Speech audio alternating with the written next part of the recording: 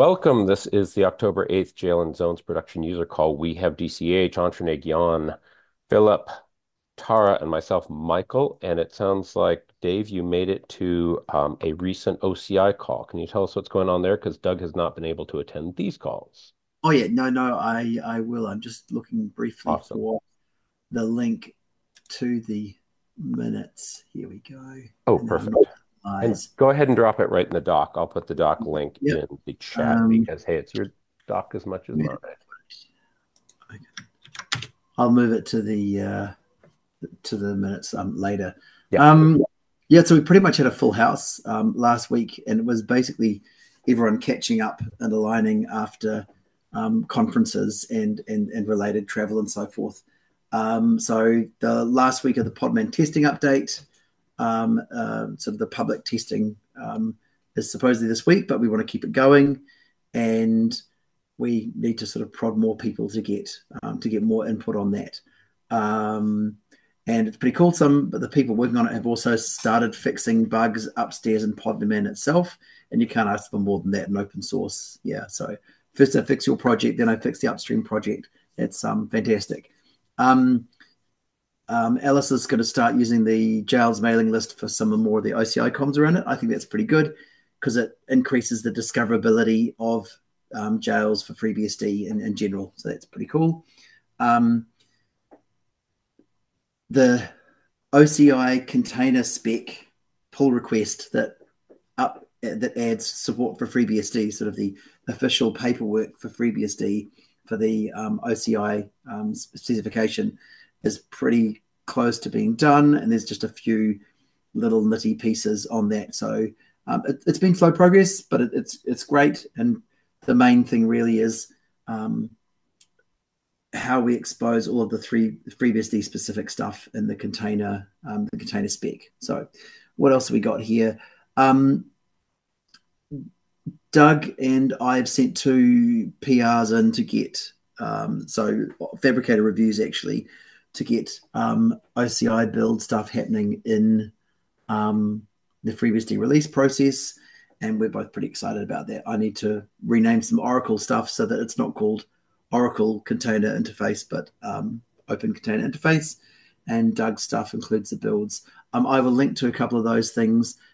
We are the sort of group who's quite happy going and testing, building things from source. It would be really good if you can try this and let us know if that works or not. And if you've got any questions, the Jail's IRC channel is a great place for it. I will try and stay on top of things there. Um, we discussed a bit about package base and how that fits together. There's some sort of plumbing missing. We need to have all the things nicely lined up so that when a new source patches are released and new ports patches are released, then package base includes all the nice shiny things, and we need to have those lined up so it's easy to tell when you should fetch your new container images, and if you do fetch them, what they'll get. Anything else around that? Nort talked about NetAvark, which is the replacement, the Rust flavored replacement for the layer that handles networking. I'm not really familiar with that because I missed most of the summer holiday stuff. It'd be good to get him to explain a bit more about that. And that's about it. So yeah, it feels like we're getting pretty close. How is that spelled? Netavark? Neta something? Ooh, let me just see if I have a link for it. Cool. It's spelled. If just imagine, here it is. Just imagine exactly how you would think it was, but with a K at the end. It's right, like a K. Yeah, NetAvark. Uh, Someone's typing on the typing. Go ahead and clean that up. Cool. Ah, thank you.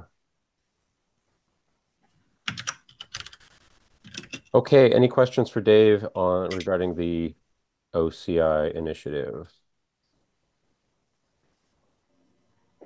And I see that's getting a lot of press, for lack of a better term, in social media, which is great. People are loving that. Oh, and Antranig, you had a lovely comment on the good old days of Kubernetes. Maybe save that for later. That was intriguing.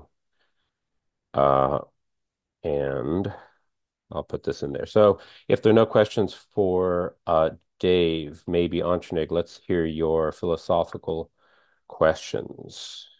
Yeah, sure. Thanks. So, can everyone hear me? Yes, sir. Good. So, my problem is the following. Uh, my team made Jailer, which is a pretty okay, uh, jail manager.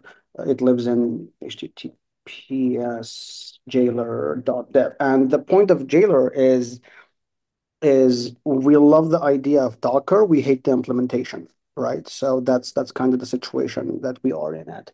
The interesting thing that happened is that we want to have a clear separation between a developer and an operator, which is not very clean when you do it with things like Docker. At least not the modern Docker. The old Docker, which had less features, was much more separate between what a user and an operator is. Another interesting part of Jailer is that it's not a service, it's actually a config manager. It's a config file manager. So if you use something like Pot or Bastille or literally anything else, they are a service. So you would need to do like service Bastille enable, right? In Jailer, when you create a jail or anything like that, it's actually just a config file generator based on the command line argument. So it's not abstraction, it's automation. So that's kind of our philosophy. So here's where I got the problem, right? I have something that looks like this, Jailer image list, which would list all of your images. And the way that you would get it is from Jailer image fetch. And what Jailer image fetch does is it downloads base.txz. It puts it in a ZFS file system, and then it does snapshot, right? That's what it does. And when you do Jailer create, let's say web0, then it would do ZFS send receive. It would do, it would generate the jail.conf that's required. And it would modify the rc.conf inside the jail, right? So it's just an automation. There are no abstractions, it's just automation. So over time, my team integrated package base. They integrated OCI. They also integrated what we like to call app jails. These are what we like to call like thin jails instead of thick jails on the Docker side of the philosophy. And we also integrated kind of a very stupid registry. It's basically just an NFS or web server where the ZFS files exist. Of a jail, you just, ZFS receive them and you're done. So the question is, what is an image? That's what the actual question is. Like, what is an image? And of course, the OCI people have a spec for that. Like, you actually need to have a spec to understand this is what an image is. But when you're creating an image template that you're deploying jails from, if it's created over package base, or is it created over OCI, or is it created over a custom application that you wrote, or we actually have another integration, we call it Linux base, which are a bunch of scripts which tells you, hey, if you want Debian, that then I'm going to install deb bootstrap, run the following commands to have an Ubuntu jail, and then I'm going to run a bunch of other commands to make sure that you can boot it, because you need to have a bootable system. Or the same goes with Void Linux, Dev1, Gentoo. Those are the easiest one to use, at least. Anything that's not systemd is pretty easy, right? So we have like a bunch of these layers of automation to get a final artifact that we call an image. But the philosophical question of what is an image is still stuck in my head, which is kind of conflicting with the idea of a command line CLI, right? So let's say you want to create a FreeBSD. Let's say you want to create an image template, but that image template should be generated not via package.txz, but rather with package base. So would that be Jailer image fetch dash dash package base? would that be Jailer package base create? So that's where the whole idea of what an image is came from. And I would love to hear feedback and ideas, problems that you see with this, questions, anything. And So by the way, we are not married to backwards compatibility. Like the first line on GitHub says, we created this because our customers need it. Expect breakage until version 1. So if we can easily break things, if anyone has, if you need to break things. um, I would say the image is basically single file which describes the jail file system. So that can be a Mm-hmm. tarball, it could be a ZFS replication stream, it could be any basically anything you can turn into a mount point. The question is, does it contain additional metadata to handle the configuration of the content? So do you know which start command to run or not? Mm-hmm. What you're describing would be in Linux lingo with the package base create would be a Docker file, not an image. So those are or a Bastille file if you want to FreeBSD non-OCI jail manager example. Or with yeah, I see. it gets murky when you look at things like Portware. It's just because the problem is to actually use the image, you need to know how to invoke it. So basically, how to populate your jail conf. And yeah, I see. so So my team does have an idea of that. We actually named it image source, taking inspiration from package source, right? So where it would be kind of a syntax where you would define how an image should be created. And it could be custom, could be base.txz, could be package source. Like here are the things that you should run to get an overall end image. You see what I mean? And I love the idea that you said, by the way, of having a file that describes the jail file system that is jailable and should be run, including what to run, right? So like, is it a single command? Is it etcrc? that's a question if that's part of it. It's a question if it's part of it. I see. Because you could also maybe you want to split that off so that you have the image and then some kind of runtime Mm-hmm. specification which references an image so that you have Mm-hmm.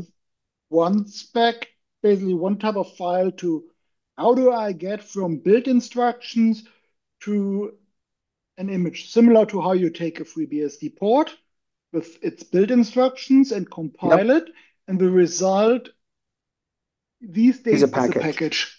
Yeah. I see Historically, what you it mean. was an installed piece of software, but Yeah. you basically have build instructions will give you an image. But that does not give you more than a default configuration for the service if one is included in the port. Mm-hmm. So then you would have something like a build file, an image file, and a runtime file. And the runtime Runtime file file. would Okay. contain that. And the runtime file would reference in some way the image and yeah, I see maybe what it you would mean. also reference the build file. So basically, if you have this image, use it. If you don't have it, fetch it like this. If you can't fetch it, this is how you can build it. Mm-hmm. But yeah, Okay. Okay. I see. I see. I see. Okay. So, Any other thoughts? yeah, I had two thoughts. The first thing was, what is an image when you compare it to, for example, a Beehive VM? So Mm-hmm. the VM, we are expecting a chunk of disk, basically a raw Mm-hmm. bytes, and you don't know what's inside it. And Mm-hmm. all the things you listed above, package base, OCI, app jails, registries, all of those assume that you have something that will eventually end up as some form of tarball, which lines very much up to Jan's comment about it's a mountable file system. It's very, very so some of them support layers, some of them don't. But for me, when I think of what's the minimum supported jail, it's a tarball of a directory. That's you. If you want to have a single file that you fetch, it's a tarball. I guess you could make it a zip file, but then you would potentially lose things like permissions and so forth. Attributes and permissions, It's a single archive. When I have a look at the OCI spec, which is the most sort of fanciest one, it has metadata in it as well. And if I could find the canonical thing, I would link to it, but I can't. And it's got instructions on, like it's got some history fields. It's got some layers, which includes the hashes that are used to generate that tarball. But that's fundamentally all it is. Yeah, you have a tarball and some layers it depends on. I think that's probably pretty good. Maybe I should rephrase that. There's a final image, which is a tarball. And in the OCI spec, there is also a list of layers that it is dependent upon that you must fetch and unpack first. But you still end up with just a tarball at the end. And I can't find the schema. I know it's here somewhere. I dropped the link to the image specifications markdown file for the starting point. That's exactly it. Thank you, Anne. Yeah.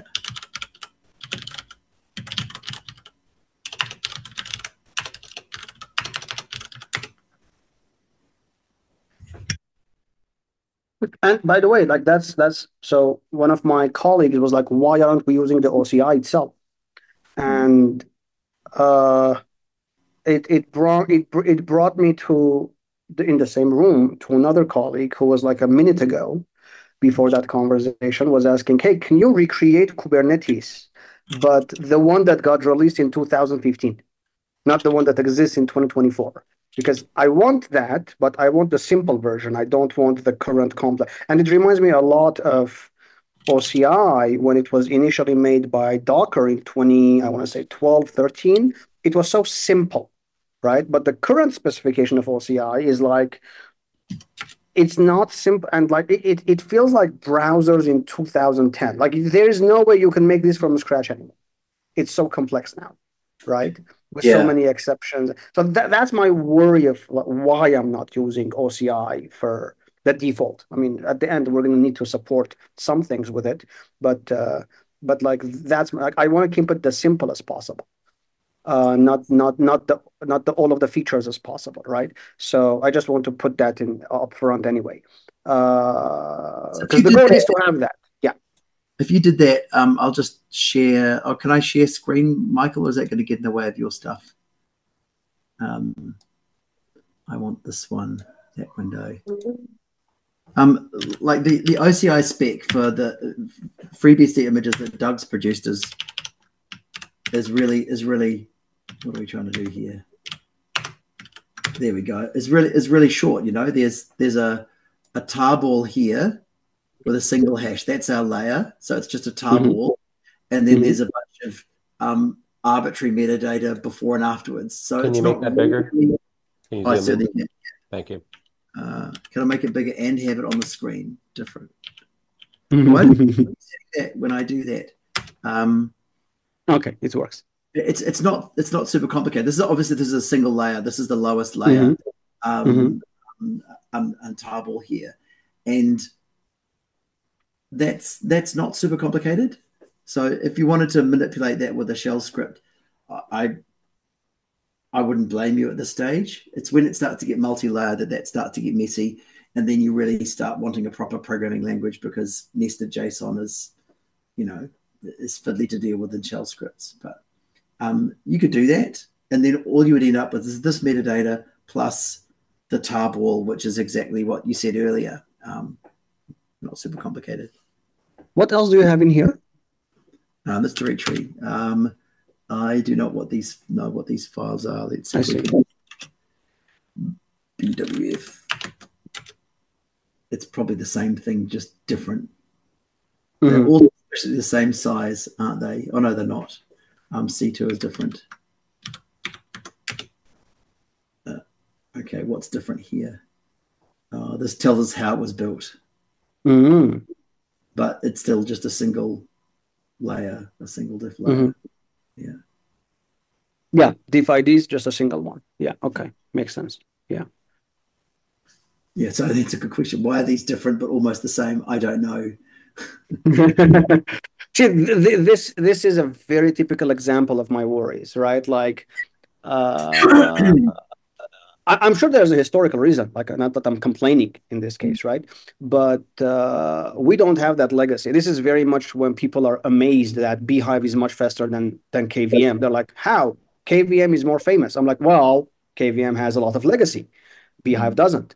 And this is exactly the scenario. It's like, hey, what if I do the exact same thing that you guys did, which I love, but now I did it with none of your mistakes? So, because like you've already done the mistakes anyway, which got me into here. All important floppy emulation. Of course, you need floppy emulation. So, okay, that also makes sense. Okay, so let me bring it to another question of mine. I shared a table with my friends a couple of days ago, as well as on the Fediverse. Michael, can I paste an image in the document?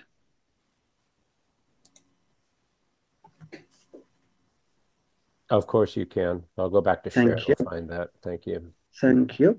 I'll try to paste it right around here. Okay. I have no idea where images are. Okay, found it. So paste. Okay, there we go. So, oh, that was a very nice paste. So here is I try to have as much flavors as possible, right? So we have type base. That's what the base TXZ is. We have type package base. That's like, hey, now you can use package base. Okay. An image, which is like, it's just a ZFS tar. It's either a ZFS file system or a tarball, like Jan said. OCI, which I still don't know how I'm going to integrate that, but sure. And Jailer source or image source, which is the same idea as like an overlay, not sorry, as like Portridge or FreeBSD make ports kind of thing. Is like here are a bunch of. Actually, maybe I should prefix that with another statement. Sorry. I was talking about creating this years ago, and my friend said, you can't create Docker Hub. You don't have that much funding. And then I said, but did you know that Gentoo is an amazing thing because it doesn't ship binaries, it just ships the source code for building those binaries. So I don't need to have Docker Hub, I just need to have all of the Docker files in a single place. So that's the idea of like image source, Jailer source, right? I'm trying to think if I missed anything. Is there another image type that I might have missed? Yes. So Pudria supports creating images, and that would be the obvious one. Yeah. But also the other thing is package-based. Those aren't actually images. They're just packages. Yes. But yeah. I'm going. Yeah. That package, that tarball could be everything. So I'd add Pudria in there, and with the proviso that you could make Pudria produce whatever output you wanted for Jailer, for example. There's plenty of other functionality as well. Like Pudria image is amazing. I should add that in here. I'm still worried that you're setting yourself up for repeated confusion by throwing basically package base or the tarballs together with the customized thing, because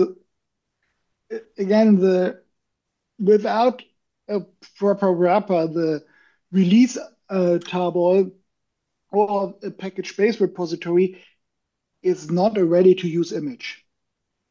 You kind of have to materialize it. No, I'm not saying these are the final things. I'm saying these are the source things. You see what I mean? These are not the final things. For example, Jailer doesn't just download the base and extract it, right? It's like, hey, I'm going to download this. I'm going to extract it. I'm going to snapshot it. I'm going to put it in a specific data set so you can query it later. I'm going to add some ZFS metadata so I know how to boot it, right? So those are the sources, not the destinations. That's what I'm trying to. But that's your image, the resulting ZFS serialized in some form. Yes. The resulting file system system content is your image. And to get basically, or it's the image content, to get it into an image, you have to serialize it in some way. That can be a ZFS replication stream if you're willing to totally commit to ZFS. Otherwise, it has to be something else, probably a tarball of some sort, which is very flexible but also problematic I because see. tar is not a very precise specification. If you only call it tar, then Yeah. if you say FreeBSD's tar with these settings, okay, then Dave, the ironic thing is a lot of the Illuria operating system images, our lower OS is actually built with Poudriere image, and somehow all of us forgot about this. Yeah. No one in the team remembered. Yeah, okay, good point. Okay, I see what you mean. Um, okay. Okay, and my final question is, um, if someone if you needed a new jail utility, but again, one of the confusing parts, a lot of the confusing parts actually, is that Jailer is not managing any of those. It's just generating the appropriate configuration. What do you think is missing from the jail aspect, sorry, from the image aspect of it? Like one thing that we integrated very cleanly is Michael's OCamBSD, right? I generate a jail using OCamBSD. I put that image in a directory, or in this case, a ZFS dataset, and then I snapshot it. Now it's an image. Great. So like, is there something that I'm missing? For example, someone said, hey, can I do like Jailer image import and pass it a tarball? And then now you just create the final image from the tarball. You see what I mean? Like, is there anything from the jail aspects that you think would be cool to have? Of course, the obvious ones are like import, export, yes. push, pull. Yes, Jan. What you need is the concept of a repository so that you don't have to hunt things down by local path or content hash, but by human meaningful names. And that's basically where you need a naming service. Similar to what a package repository gives you in FreeBSD's package manager, or Yeah. Docker Hub gives you or other registries for OCI images give you, so that you can reference an image by name, not by content or by I path. see. I see. Okay. And Makes sense. so you need probably a list of registries, and of course you can't host everyone's jail images, but you don't have to if you just host their hash and their URL. Okay, I see what you mean. Yeah, I see what you mean. Even browsers understand that you can have a resource, for example, from an HTTPS encrypted page to an unencrypted page with a content hash attached to that. Okay. And it's only a flat hash. It's not a fancy Merkle hash tree or something. So if you want to write it from scratch, there are tools like bfreesum and so on, which can offer tree hashes and so on. I see. But in this case, Okay. a flat hash is probably good enough because you don't really care about subsetting the images. Yeah. Okay. Another one thing that another colleague pointed out when we were thinking about this is that, hey, there's a tiny difference between FreeBSD and Linux, in the sense that if you have image source, which means the scripts that would generate the image, everyone's happy. But if you have the binary of that in that, let's say the company's ZFS repository of images, well, then you also need to have a way to specify which version of FreeBSD does it run on. Because you cannot have a FreeBSD 14.1 jail on a FreeBSD 13.2 host. And I don't think that Linux has that problem. All right, like they kind of do. They kind of do. I wonder how did they solve it? If your container image requires a Mhm. system call which isn't available in an old kernel. You can't run Hmm. it on an old kernel unless the software has a fallback method, which you in theory could do on FreeBSD. So let's say you need some kind of fancy new feature and it doesn't exist in the old Debian stable kernel you're running, then you just Hmm. can't run it. It will crash. I Okay. don't know if they actually track the minimum kernel version you need. It would be even messier if you try to account for backporting features into long-term stable distros like Red Yeah. Hat, Yeah. where you at the end of a release you end up with Frankenstein kernel versions with lots of backported drivers and stuff. I mean, there's a couple of $1 billion of market in there, but yeah, sure, it's a very big mess. Yeah, so this can totally happen to you. And But like if you do have an OCI image, a Docker image that requires a new feature, and you don't have that new feature, would something like I don't know Podman how and they handle Docker that.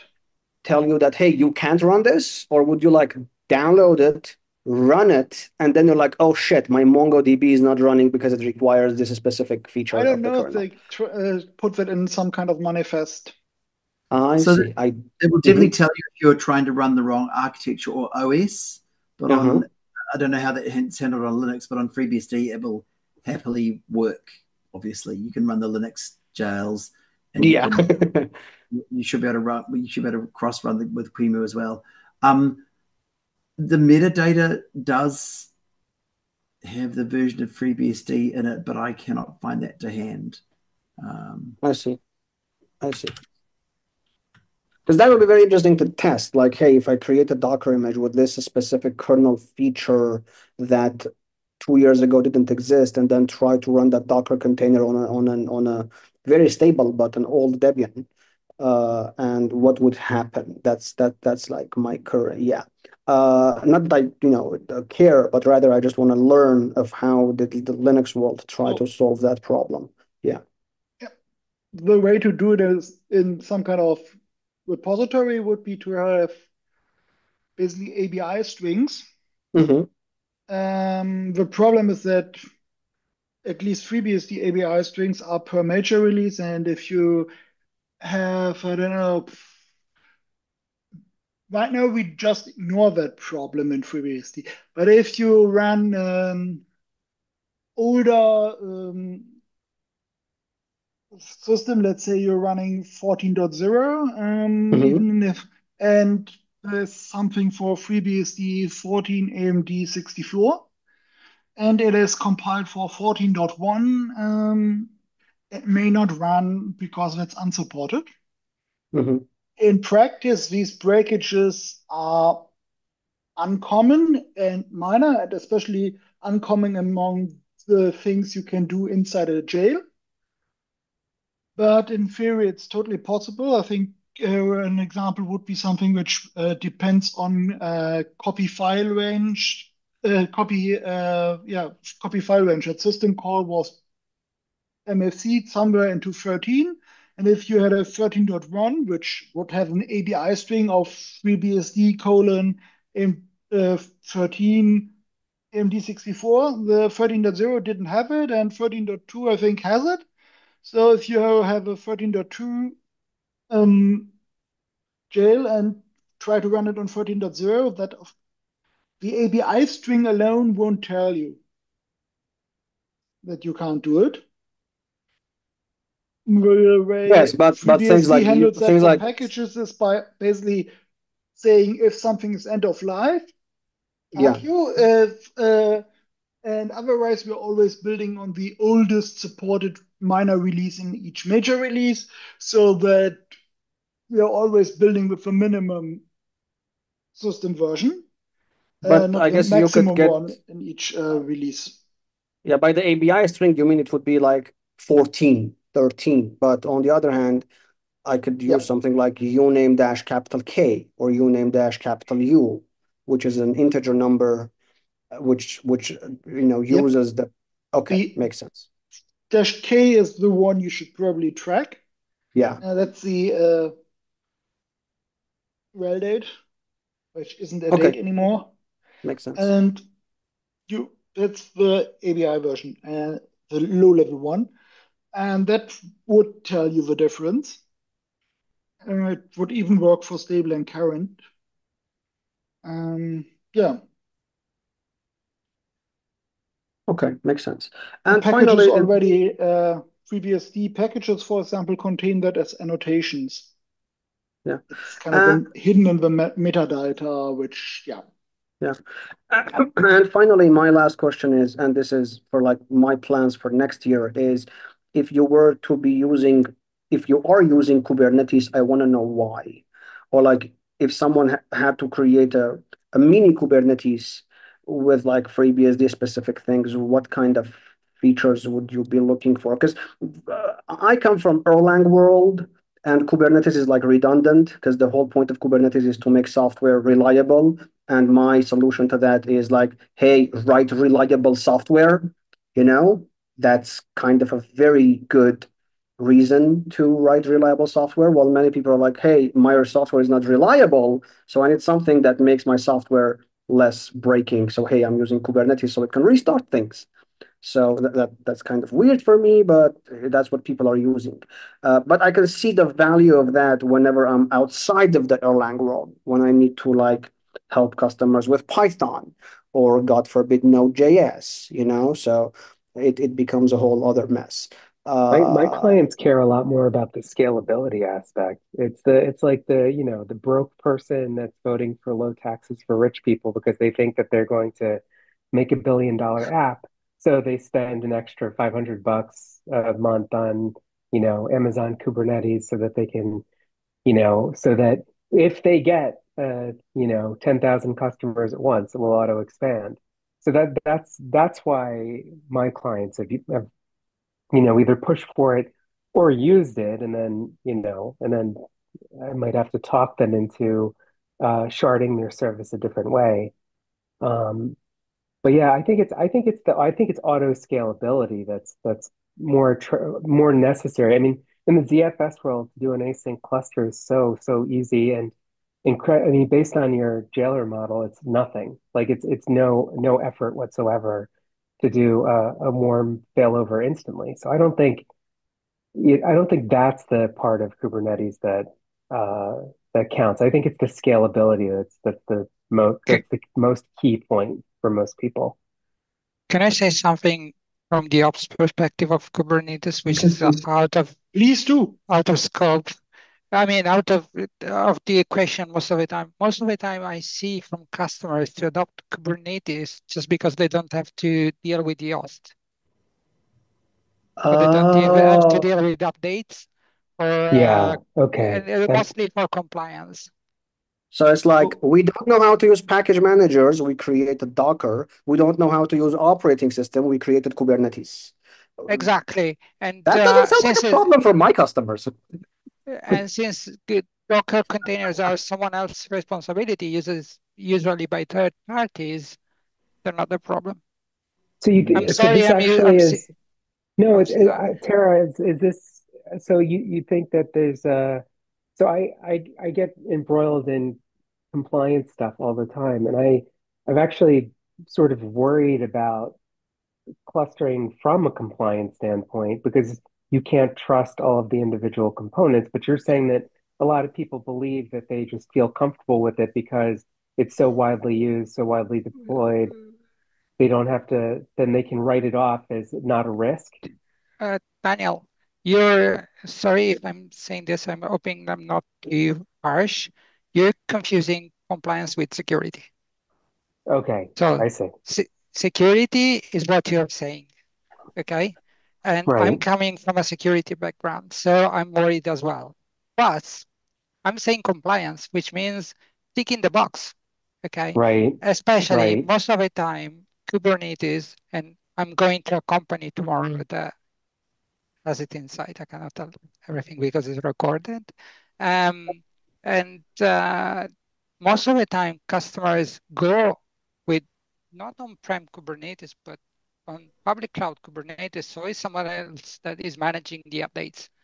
right. Right. It's That's what I've very seen interesting. in my cases is mostly delegating responsibility. Right. Okay. Cover your Okay. ass. That 100% makes sense. But I, I Not that still I agree, struggle to, okay?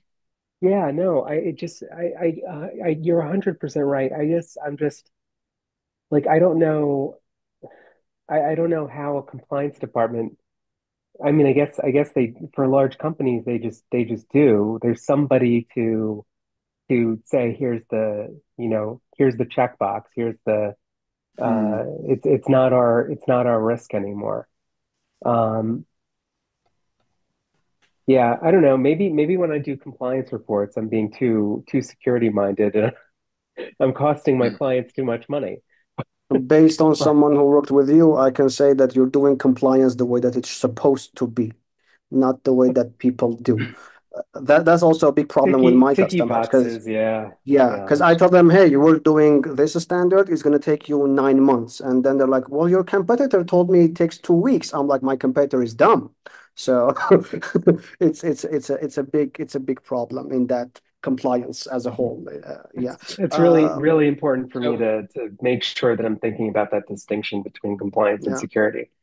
Yeah. Um, Matthias had something to say, I guess. yeah, thank you.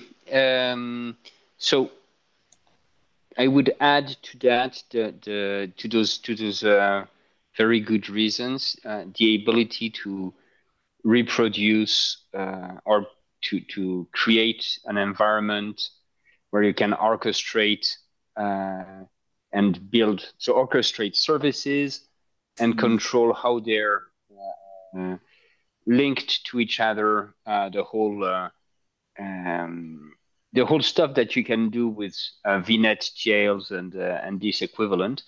And if you take all of these together, I mean, that I think that's probably part of a big part of the attraction. So isolation and the capability to isolate services and to isolate, so isolation between services and isolation from the host, right? To protect the host. The scalability, the ability to build those orchestrated and galaxies or environments of services.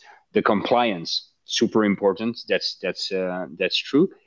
And you provide it as a, so let me put some air quotes around well documented, um, an environment with well documented ways of doing things, right? Mm. It's, I would say it's probably a poor man's version of what you can do with a sane foundation. And it's, I don't think that the way it's done is a sane foundation, but it works. And I think that if we ignore that, the value that I mean, it's a lifesaver for a lot of people because their choice, it's not like they have a well documented way of doing this using FreeBSD, right? And or where there is a one way of doing it, right? For instance, if you look at FreeBSD, you have a super fragmented landscape with 10 different ways of doing things, which change all the time. And there is no, it's a standard Kubernetes, if you want. And the Mm. containerization of services, that's a standard. And even if it's a bad one, and even if people are spending hours complaining about and the headaches and they have to build huge teams around it, it's a standard that lets them focus on building stuff. And it's terrible to see how many resources are spent on something which is intrinsically unsafe, is doing a lot of things in a way that I wouldn't consider best practice and all that, but at the same time is super attractive because it exists, right? And my intimate conviction is that if we had an equivalent based on FreeBSD, and it's a big if we can win back the marketing battles for this solution to be considered. I think a FreeBSD based solution would wipe out of the face of the earth something like everything built around Kubernetes. But it's not a small thing, to have tens of thousands of people who are specialized. And I'm not only saying that from the point of view of, you have these armies of people who have a vested interest in discontinuing like that, but it's really a way to get things done. And if we don't take that into consideration, sorry, go ahead. No, sorry. No, my thing is like when Node.js came out, I was in love, right? Even as someone who hates JavaScript, I'm like, oh, this is amazing. And then 5 years passed, I'm like, your ecosystem became shit. And then when Rust came out, I'm like, amazing thing. And then 10 years later, it's like, I cannot understand a single line of code anymore. And when Kubernetes came out, by the way, initially it was like a bunch of shell scripts. It's like just a bunch of bash scripts. I'm like, this is amazing. This solves so many problems. And then now it's been 10 years since Kubernetes has came out. It's like, yeah, there's no way that a single person can learn this, let's say, even over a weekend. So that's like my problem with this. Is like, that's my issue. On the other hand, I learned Pascal in school, and I can still read any Pascal code, any modern Pascal code for any platform in this year. It's like it's not that there hasn't been innovation in Pascal. It's just like the language is so good. The Lada ad, like BMW changes the car design every 10 years, but the Russian Ladas are exactly the same from 1950. It's perfect by design. It's a but like Fiat. the big Yeah. So that's that's one of my issues with Kubernetes. Like I love the idea, absolutely, but it's so complex right now that I cannot. And the other thing, Matthias, is you said is right. Like I had a customer where we deployed Elasticsearch, and I deployed it on FreeBSD. I deployed it high availability with the weirdest way possible using Carp. Of course, the customer has never ever heard of Carp. Like that's very typical of such customers. And then they deployed their version, which wasn't production. It was actually for staging using Kubernetes after they moved to the fancy clouds, not like the small European Hetzner clouds. And they were amazed that my system has never gone down. And I had to show them that like I'm not using any of the fancy tools, but I have all of the availability. Because for some reason, some people think that in order to have the high availability, you need Kubernetes. You see what I mean? That's my problem with the market. It's like they think that you need it. You can't ship software without Docker. You can't have reliable infrastructure without Kubernetes. No. We've been doing this for 20 years, and we will still be doing it for 20 years. That's my problem with it per se. Yes. But that's exactly the reason I think why. That's way of looking at the problem, which I don't disagree with. I think you're right, but for most of the people who take the decisions on we are going to use Kubernetes, the question is not how reliably do I have how often do I need to restart my infrastructure and all that, and that measure of reliability. It's more about two things. Can I build sufficient resilience into the system so that even if things are not reliable and substandard, but when I need them, I.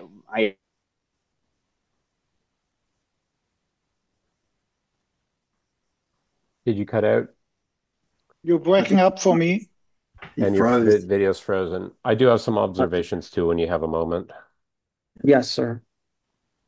Sounds like we're talking. Matthias has the floor, but he's also frozen. It's very cute. Let me get a screenshot. Okay, so observation really number indeed, one. Yes. Antranik, based on what you said about, wow, the early Node.js is great. Ooh, the early Rust is great. Ooh, the early Beatles are great. I don't know.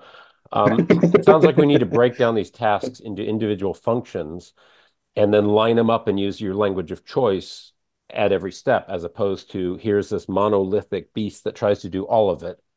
And tightly related to that, listening to every Docker conversation to date, it's tell me you have a 1990s overriding file system without telling me you have a 1990s overriding file system. We're generally spoiled with ZFS, and it's like, wait, all these acrobatics of ripping open tar files and layering them and then doing all this stuff. It's like, wow, that is like 1990s with modern sensibilities slammed on top of them, but not the modern tooling. So, what the answer is, I think we just break up the tasks, leverage the tools we have effectively, and of course, try to agree between any two administrators how to do it. And I think there's some progress to be made. There, I said it. I hope you're back, Matthias.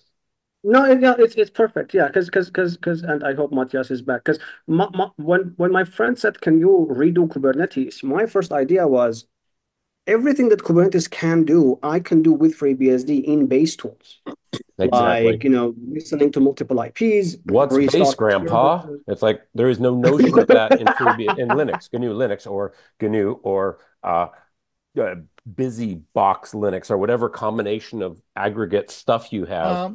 There's no standard. Go ahead, Jan. Michael, Yes. the horror story is that Kubernetes is already the modular monster. Ah, great. It is not just, there is no one true Kubernetes. It's a handful of companies have actually built Kubernetes stacks which work for them and supposedly their customers.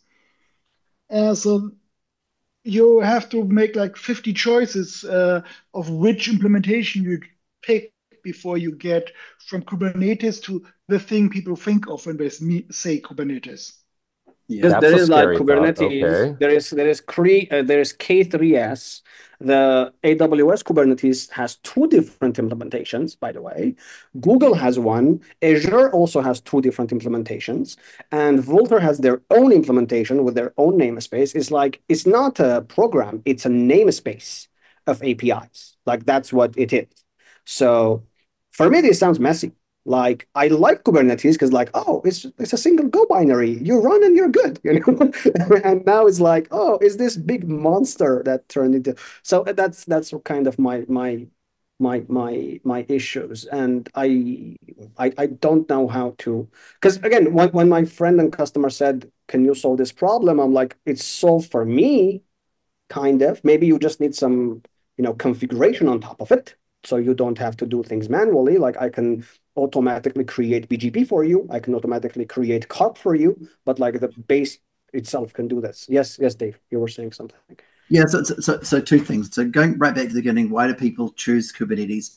One customer I worked with used it because they had about 150, 200 developers, and they had their production systems and their dev test and QA stuff, and they needed a way to shovel stuff from developer does things through all of these different channels and different types of testing. And Kubernetes was the only way they had to go, okay, tear down this staging environment, recreate it, apply the new patch from the developer, hand it over to QA to go and do their stuff. And it does that really well.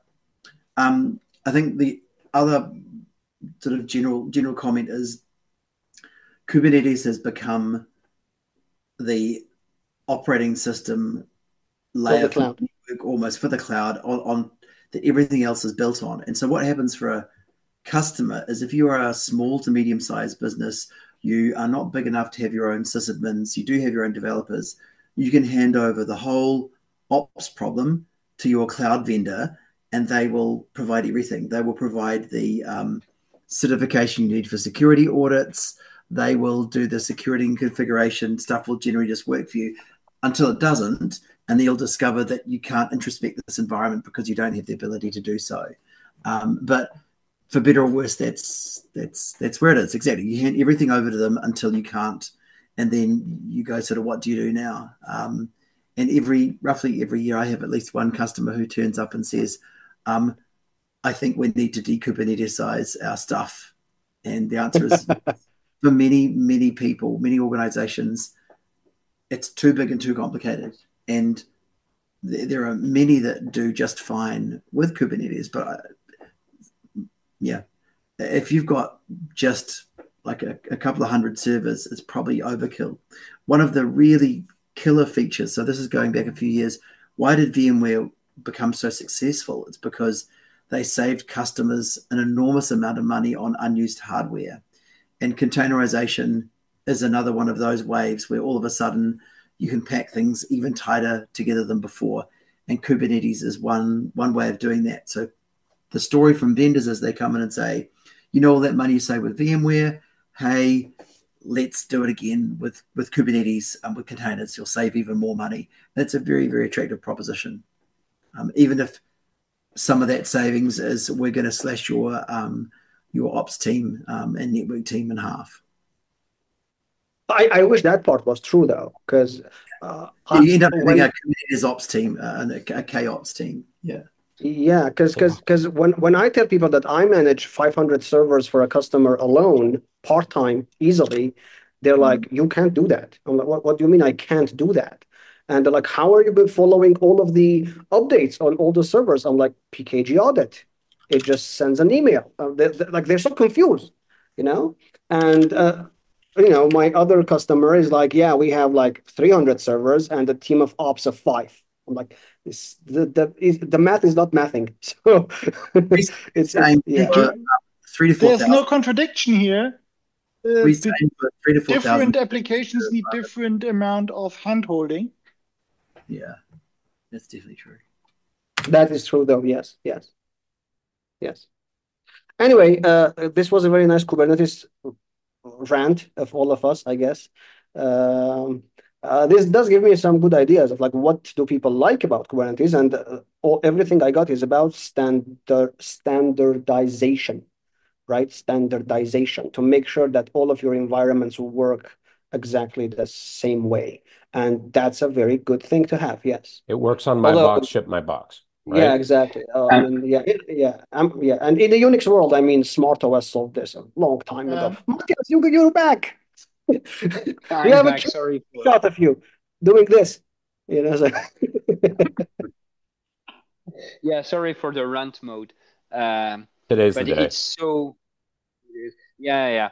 But Anthony, I just want to.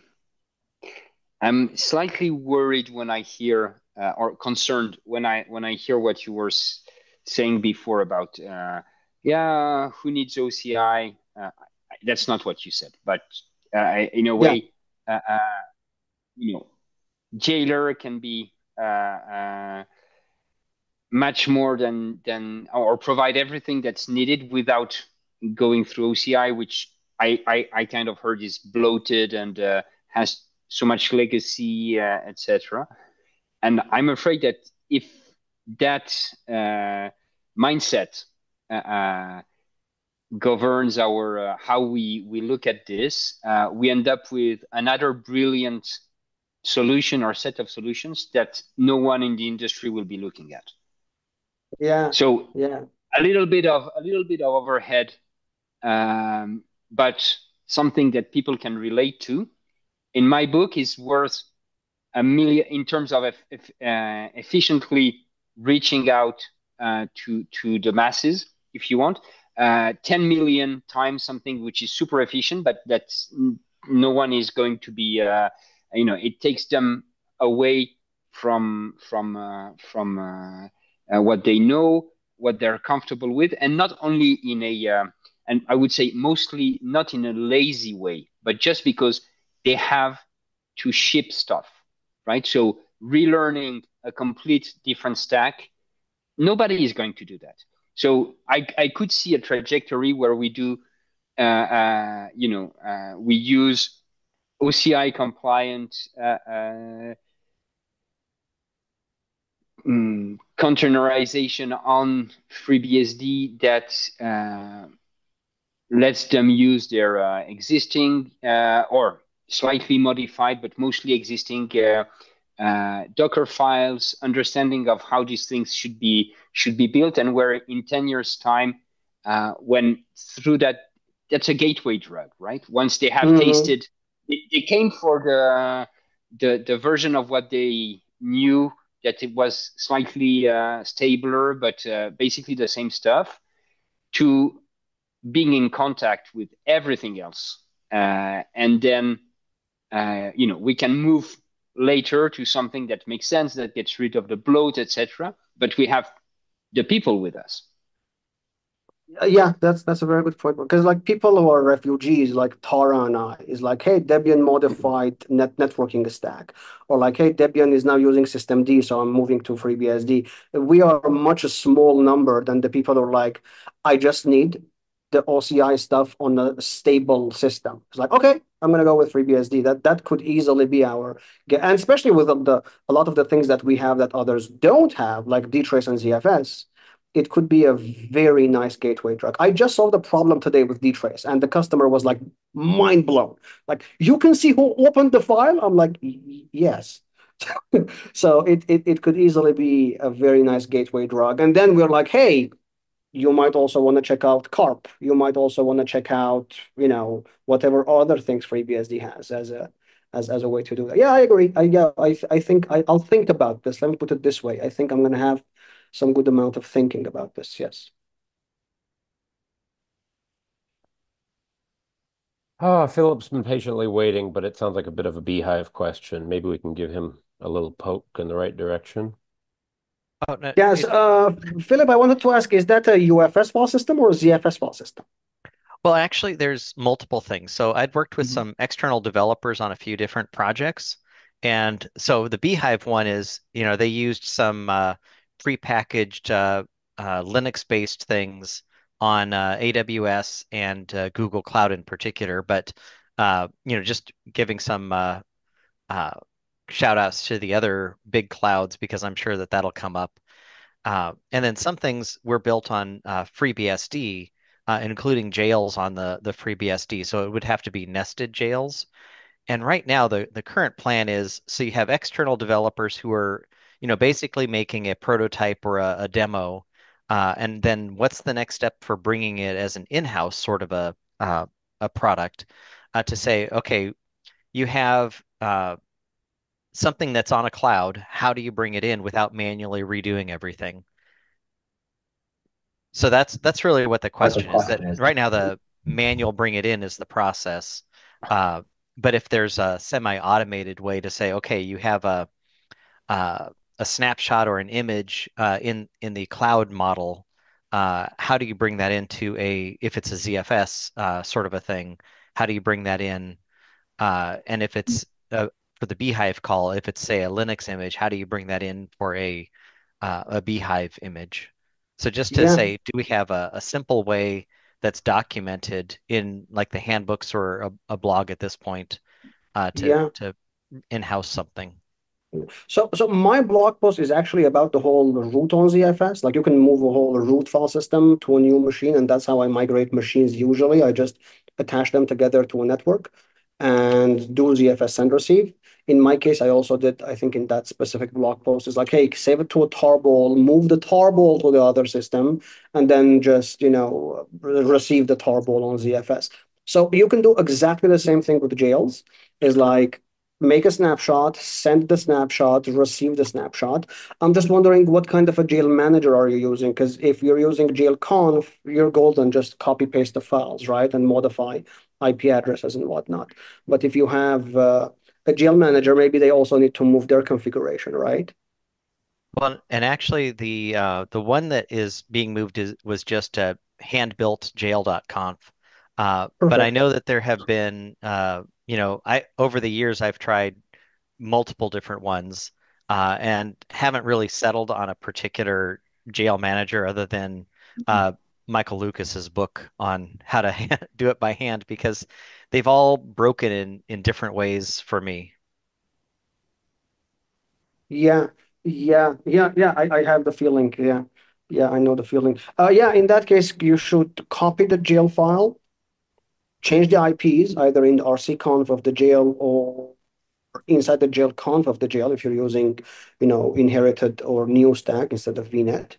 And finally, if it's ZFS send receive, if it's UFS, then rsync the jail root directory would solve all of your problem.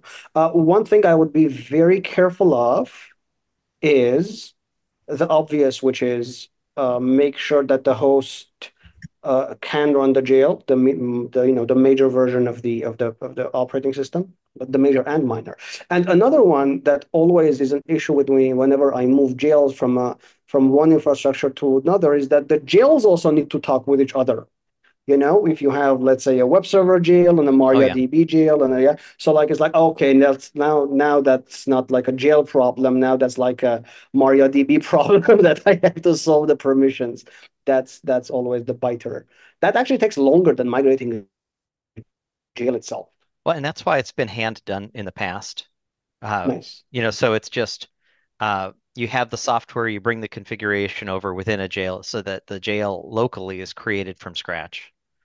And I was I just see. thinking, so I was thinking, is there some automated way, to bring either a FreeBSD system into a jail from one of the clouds, or I mean, jails when it's ZFS has been pretty simple to migrate.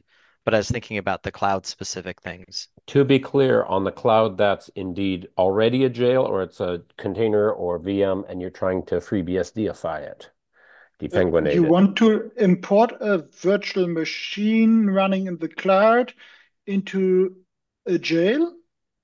Well, and yes, and that's one of them Oh, in particular. It's a FreeBSD running on Google Cloud that was manually created. But it is FreeBSD Mhm. already. That's key question there. Yeah, Okay. and the Okay. So Linux one is for the Beehive call. Yeah, okay. the obvious one would be to ignore what guest operating system is, use the cloud API to download a snapshot of the virtual machine's disk, and then import that into Beehive, which at that point, yeah, you can run Beehive in a jail. It takes a bit of setting up, but it works. Um, Another of those, yeah, we have the mechanism, but it's underdocumented and you have to assemble it yourself. Pieces of FreeBSD. yeah, no, I think the easiest one would be for moving a But FreeBSD host to a FreeBSD jail is if it's ZFS, then a snapshot send receive. If it's not ZFS, then just rsync the files or get the disk from the cloud provider and then just mount the disk and copy the files, right? That's like the obvious if it's scenario. UFS, that's not a problem. You can take a dump and then Mhm. restore onto a ZFS file system. Who the hell named a dump? It's very weird saying it in a sentence. I'm going to take a dump. I mean ZFS. Sorry, a I UFS know, dump. yeah, you're dumping something somewhere. Yes. Yes. So Yeah. yeah, Don't, does first that Yeah. help? Yeah. you If use it's UFS, a you can dash use yeah. uppercase L flag to get, because it was finally restored, even if you're using journaling, so that you can now take an atomically snapshotted uh, dump of the UFS file system again. And if it's running the latest version, if it's some thing you rather not want to save the version of, okay, then it's probably not available. Then you would have to mount the file system read only during the migration if you want a consistent file system snapshot. So log in, mount all the file systems read only with mount -u -r. Probably stop every application other than SSH beforehand, and then you can stream it over the SSH into your new system where you then can restore it. If you are, I infer from it running in the Google Cloud that it's not an enormously large VM. So it wouldn't be a problem to just spool the file system content to a file on your on-prem system, or you could even just, once all file systems are read-only, you could just send the disk through SSH with CAT, basically, if you have a reliable network connection at least. Then you get a raw dump of the disk, just bit for bit, which you can then use and deconfig on the receiving system to make available as a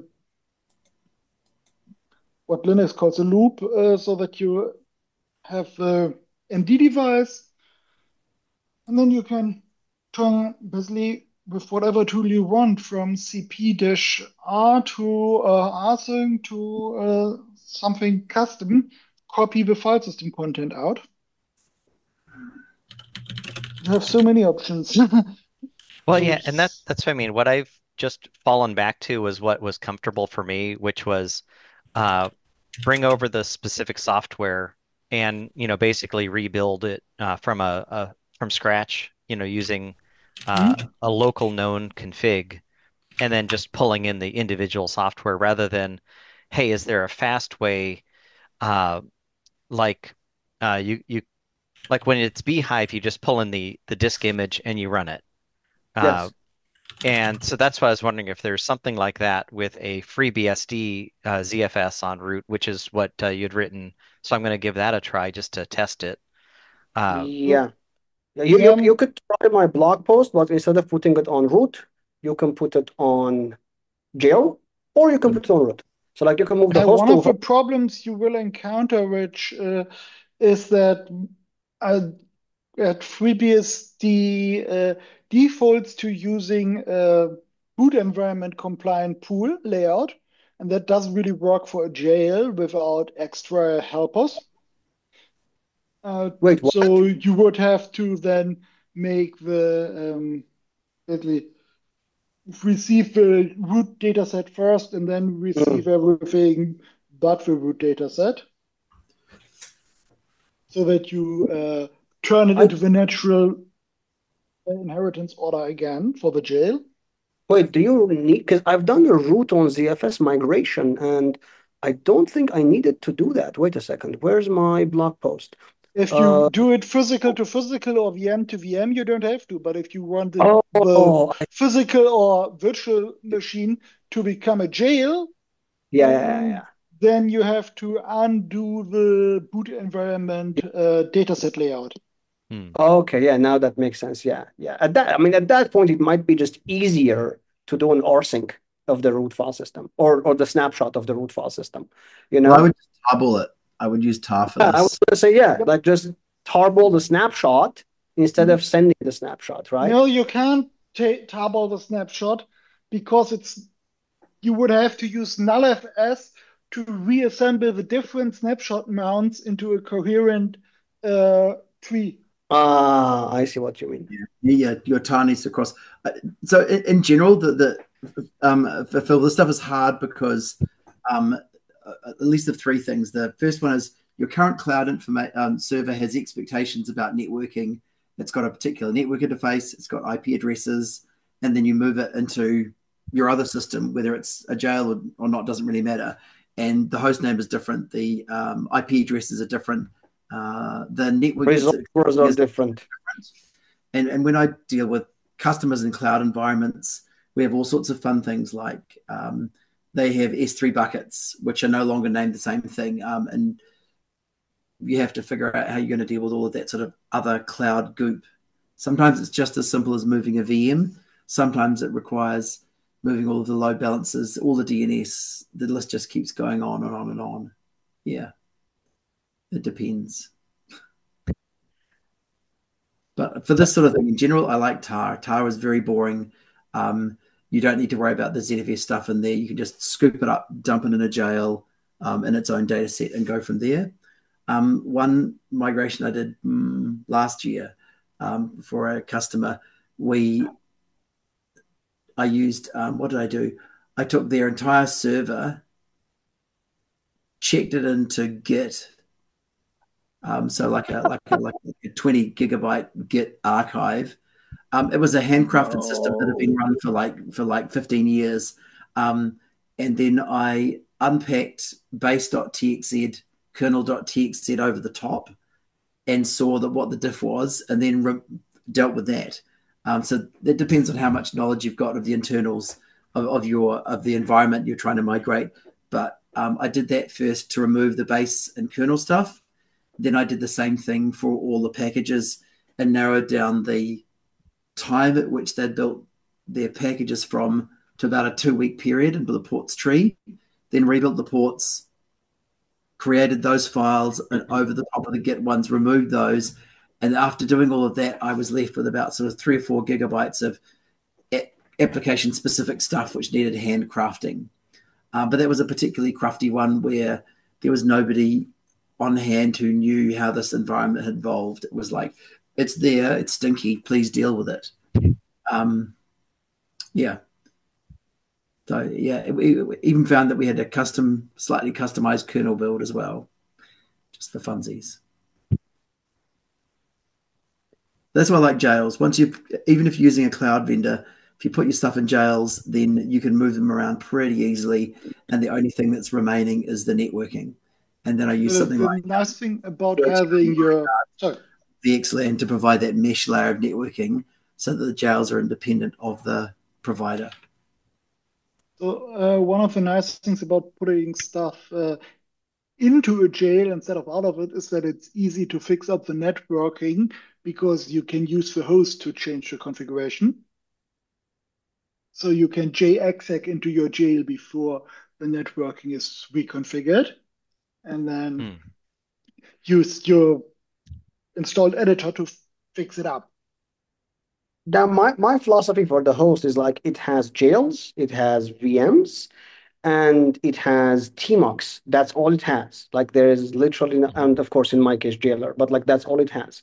So yeah, Uncle Dave has a small announcement. We can't hear you. So we've talked over the last couple of years about adding metadata to jails, and I've asked Igor Ostapenko, who's another one of our FreeBSD cronies, to have a look at doing this. And I hope in the next couple of weeks we'll have some sort of, for want of a better word, specification about what we're trying to do there. And the first part of this is to have at least read-only metadata for jails with sort of simple tags based on the OSD stuff. So expect some discussion on the mailing list in the next few weeks. Yep. Nice. Thank you. Yeah, Philip, if you want, after the recording, we can stay, and if you have access to the systems now, we can have a look and like figure out what would be the easiest way to automate. I mean, we would need to look what the existing system is, what the destination system is, and try to figure out how to move it from the one to the other in the sanest possible way. Well, and actually, in my case, it's simple enough that I've already started the rebuild, so I'm not. I'm looking at, okay, what do we do in the future? For example, I have a physical development machine that's just a 10-year-old or 12-year-old repurposed box. And eventually I'd want to say, okay, how do we stage from that, that things are installed on FreeBSD without jails from years ago and have just been upgraded, like the physical to virtual model. To look at all the different ways to make sure that we have some, in the future, good documentation about how to do things better or a standard way rather than, handcrafting everything every time. So it's not really an urgent thing right now. It's more of a, how do we standardize the virtual to virtual and physical to virtual to get more use out of jails? Yeah. Oh, Michael, that reminds me. My team also integrated the Jailer export and import features. Oh, no kidding. Okay. Yeah, and it's really nice. It's using the jail-e, kinda. It's using the jail-e flag, basically, and the way that you do it is very fascinating, at least for me. But I mean, I saw so many bugs in there. I'm like, guys, I can't ship this. Like Jailer export, let's say .0 SSH, and now it flew over. What the hell is wrong with Google Docs today? It's just It's flying everywhere. yeah, it's flying. I can't. I'm losing it here. Should I do a Control Z? Mm, are you No, that typing? wasn't me. I'm trying to type, but I'm trying to document what you said. Oh God, I have no idea where I am. It just Yeah. okay, fine. I'm just gonna delete that. Okay, and Search go for back there. foo. I just gave you an anchor to search on. Thank you. Yeah. Get it. So it's like jailer export .0 Yep. SSH other host jailer import .0 or .prod if you want to. So like I loved this. This was so nice to see it. And it does it in 3 stages. We took the idea from VM Beehive. Is like turn it down, move the files, and then move the configuration. And the configuration can be done like this, or if you really want to, you can also do like -a new IP slash range dash what do you call that -t epair bridge. Like you can just use the create commands just like the import command. The difference is instead of using fresh FreeBSD, it's like okay, I'm gonna get the data from so many bugs in here. I still have to finalize it. I love the idea. It's like, hey, I'm just going to SSH and push all the configuration as needed. Yeah, yeah. And another friend had a terrible idea. Is like Jailer CTL. This is what I'm running on my laptop, right? So like this is Jailer CTL connecting to. This is the vSphere of Jailer. It's like Jailer CTL export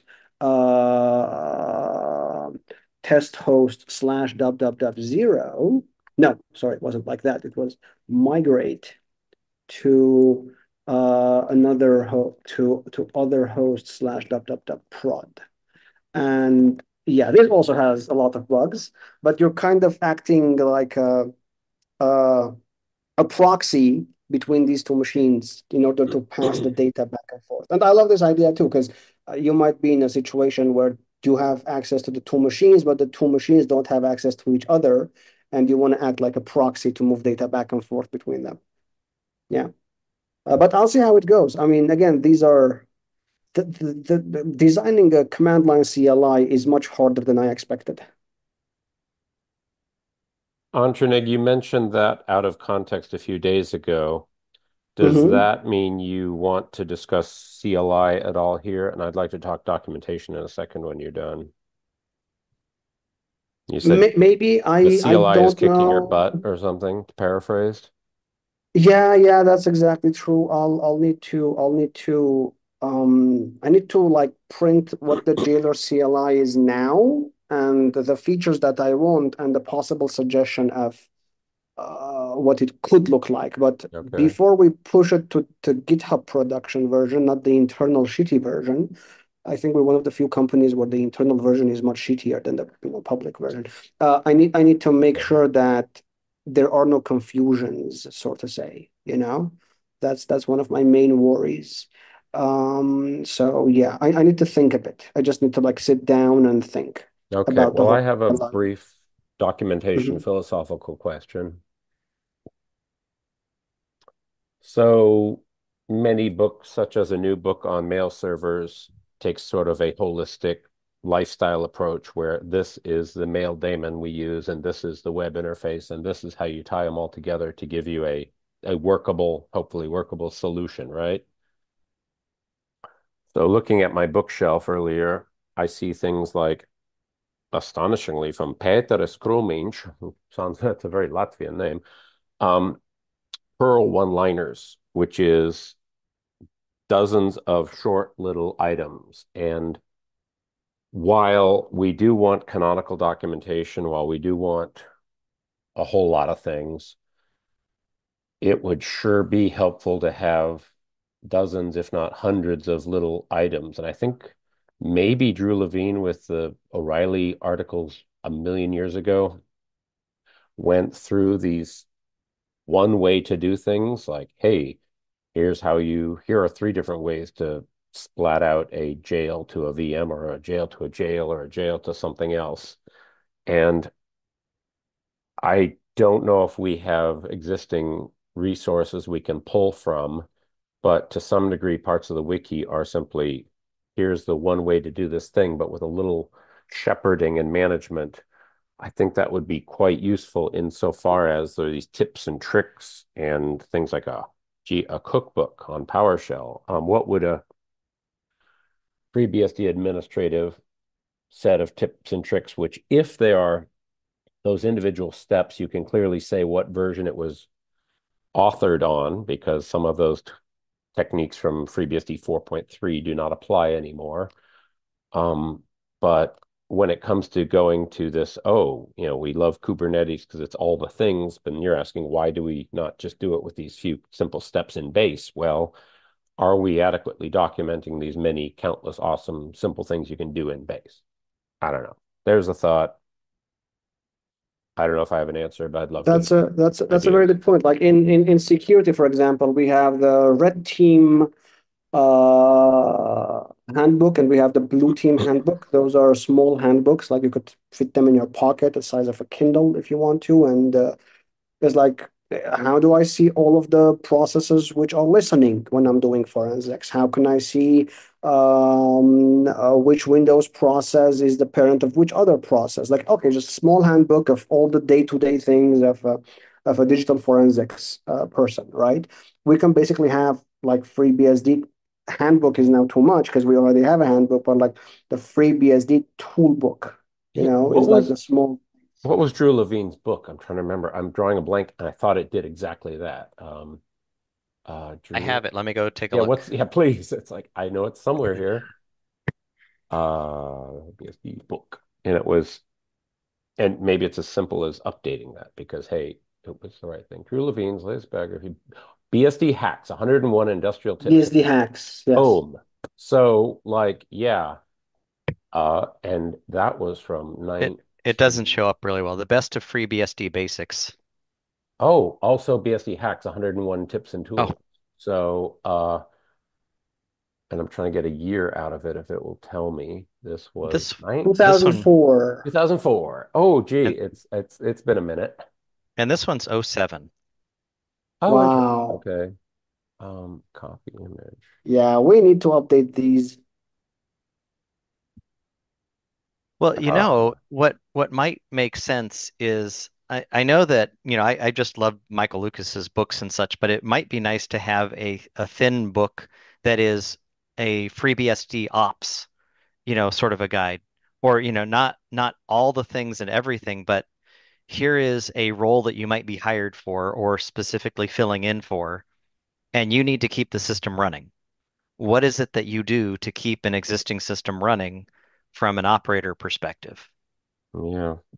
That's a very good point. Yeah, because me and Michael, we were thinking about writing like an MSP book for like managed service providers. Here's how you do LDAP. Here's how you do Samba, ZFS, all of the MSP level things of an IT department. But the ops point of view, which is like running applications, is like there's an overlap of 50%, but the other 50% is totally different, right? Of like you're not deploying a Samba, you're probably deploying an NFS cluster, you're probably deploying, you're probably packaging software, which is something that an MSP doesn't do usually, packaging software, right? They just deploy it. So that's a very good point. Having an ops book as well as the MSP book kind of like next to each other and have that kind of documentation.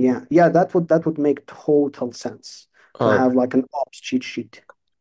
Feeling stupid here. What are those daily greetings you log in? It says a tip. What are those tips? Fortune.